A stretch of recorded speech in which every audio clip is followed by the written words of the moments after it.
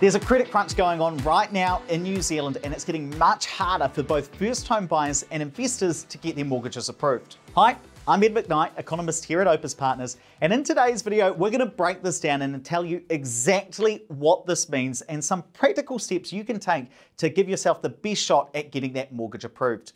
Let's start by looking at the impact and what's happening with the banks. So ever since December, where some new legislation that we're going to talk about in a minute came in, we have seen the number of mortgages decline. It's gone from about 36% of mortgages being approved or mortgage applications being approved down to about 30%. Now that might not seem like a lot, but it's about 20% less mortgages being approved than was otherwise the case. And in fact, mortgage brokers are saying it is much harder to get these types of loans approved. In fact, almost 95%, 90 to 95% of mortgage brokers are saying it is much harder for mortgages to get approved right now. Now, what does that mean for you?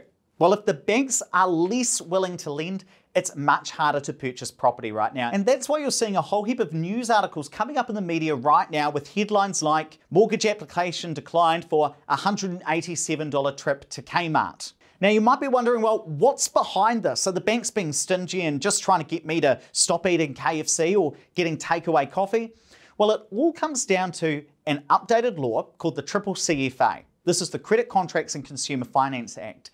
And when this was updated, out came an updated responsible lending code. Now, if you've been following the media stories, you would have heard both of these, but perhaps not know exactly what it does when they're assessing your mortgages. Well, what the updated codes really say is that when the banks assess a mortgage, they've got to be really careful to make sure that you can afford it.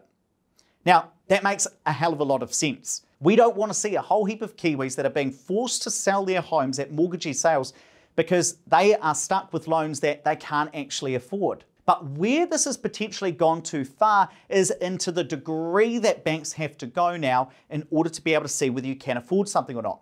Here is exactly what has changed and exactly how the banks have changed their process when assessing your mortgage application.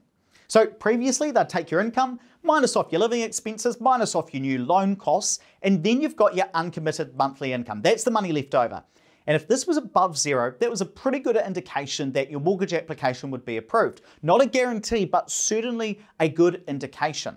Now, when they were assessing this, they would also look at your loan costs and they'd test it under some other conditions. Things like a higher interest rate, less rental income, and higher rental expenses if you're going to treat this as an investment property. And what that really did was say, in the worst case scenario, worst case, interest rates go up, you don't have a tenant for a while, your expenses on your maintenance for your investment property, that's a bit up. Could you still afford the mortgage if some bad stuff happened in the worst case scenario?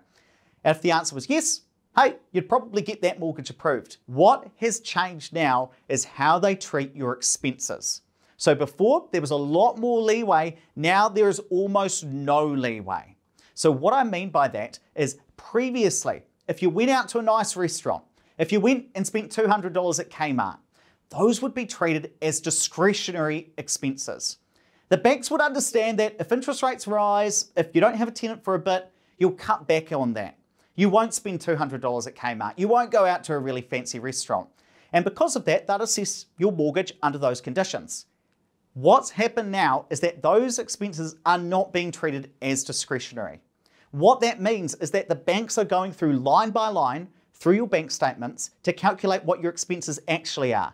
In fact, one of the major banks has introduced a piece of software that scans your bank statements and puts each expense into one of 20 categories.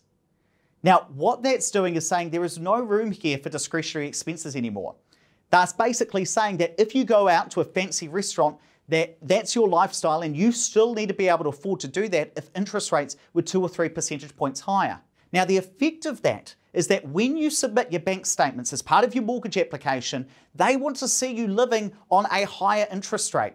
It doesn't matter that you're going to have a mortgage approved for, say, 4%. They might want to see you living as if interest rates were already 6%.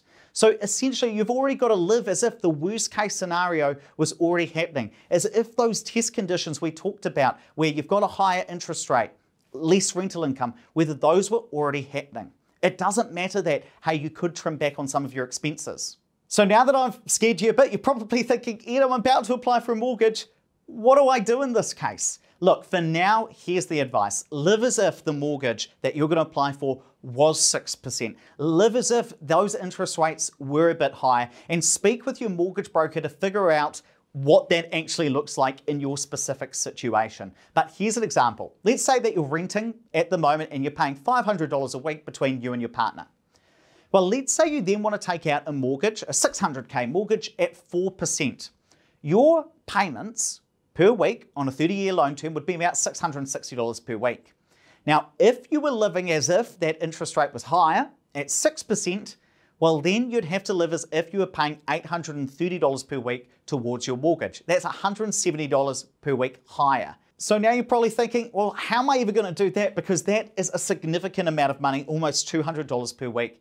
There are two things I'd say. The first is that you've got to remember when you apply to the bank, you're going to give them 3 months worth of your statements. So you only have to do this for a 3-month period before you can revert back to living as you were previously. The second thing that I would encourage you to look at if you are looking to trim back some of those expenses is it's all of those ones that you're actually reading about in the media. Your Netflix, your Disney Plus, your Neon, drinking less takeaway coffee, decreasing the amount of times you go to McDonald's, and even some first home buyers are deciding that they're not going to go out with friends temporarily. Now, this is not the stuff I want to tell you to do. The reason I say that is I don't want to tell anybody that, no, you can't go out and buy KFC, no, you can't go out and have that takeaway coffee. But in some instances, for those 20% of purchasers who wouldn't have their mortgage approved anymore, then this might be what you've got to do for 3 months to get your bank statements in check and get that mortgage approved. Now, some people have suggested that the banks have become the fun police. They're trying to cancel KFC, cancel coffee, and stop you watching Keeping Up with the Kardashians on Netflix. Look, that's not actually the case. The nature of your spending, whether it's on KFC or coffee, the bank's not actually looking at. What they care about is the amount of spending under the new ways that they're assessing these mortgage applications. So it doesn't matter that it was on KFC as opposed to normal groceries. It's the amount of spending that counts, not what you're actually spending it on. Now, of course, there is a great farce of this all that you, I, and the banks know that after 3 months, you're going to go back to normal. You're going to start spending like you always were. You're not going to live as if your mortgage interest rate is 6% because, hey, it's not 6%. It might be 3.65 or 4%.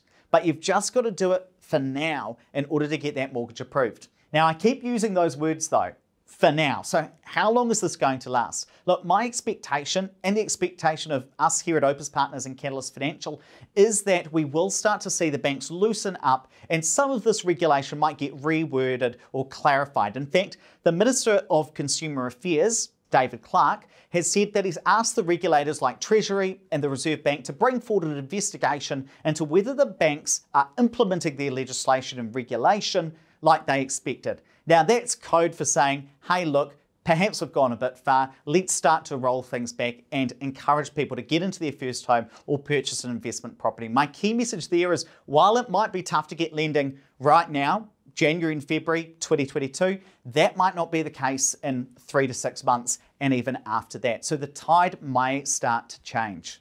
Now, if you want to learn more about how to be a successful property investor right here in New Zealand, first of all, subscribe to our YouTube channel. We release new videos every Wednesday at 10 a.m. And also subscribe to the Property Academy podcast because every single day we release a brand new episode to teach you something new about how to invest in property right here in New Zealand.